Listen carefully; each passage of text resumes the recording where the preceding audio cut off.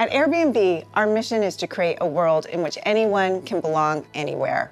But we know there isn't belonging without equitable opportunity for people of every background, which is why we've made this work a priority both internally and externally.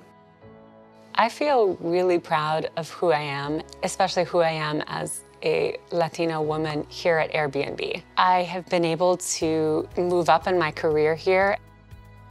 I think Airbnb does a fantastic job of giving people the space to have the conversations that they need to have. We're not perfect, but our executives are willing to create that space. Our employees are also willing to mobilize and get active and do the work.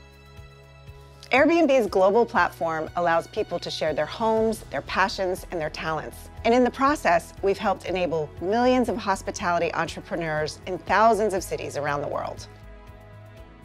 I host because I get excited about the fact that people want to come crabbing with me. The interactions and experiences that I've had with the guests so far absolutely is why I keep doing it. Being on this platform is disproving everything that I thought that I knew about humans and random interactions. As we have undertaken these important steps, the Leadership Conference has been an invaluable partner to us in our efforts to combat discrimination and learn from leaders within the civil and human rights community on ways that we can promote belonging. As co-chairs of the Leadership Conference on Civil and Human Rights' 43rd Annual Hubert H. Humphrey Civil and Human Rights Awards Dinner, we're honored to join Bank of America and welcome you here tonight to celebrate the work of this incredible organization. We salute tonight's honoree, Reverend Dr. William Barber, who has been a leader in fighting injustice throughout the country.